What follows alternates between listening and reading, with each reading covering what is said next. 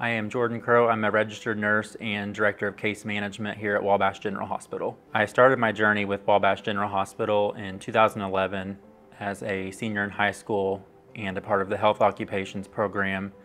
That experience allowed me to shadow each department of the hospital and help decide kind of where I wanted to gear my career towards. After that experience, I decided I did want to pursue nursing and got accepted into the nursing program at Wabash Valley College. After I graduated from high school, I was offered and accepted a position as a nursing assistant here at Wabash General, where I worked on med-surg for about 3 years while doing my schooling to become a registered nurse. Upon graduating with that degree, I worked on med-surg for a year as a night shift nurse, and then after that took a position locally at Dr. Johnny's office, solely just to get to day shift hours to help benefit my family life.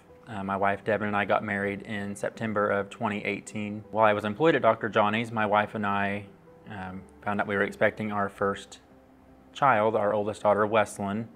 I worked at Dr. Johnny's for about 2.5 years before I was offered and accepted a position back here at the hospital in case management.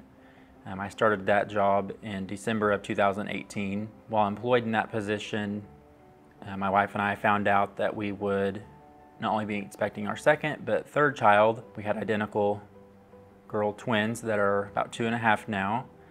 And then unexpectedly, last July, I was promoted to Director of Case Management. What matters the most to me about working at Wabash General Hospital is the flexibility that it allows for me to live and work close to home. It allows more time with my family and also allows me the opportunity to serve the community that I grew up in.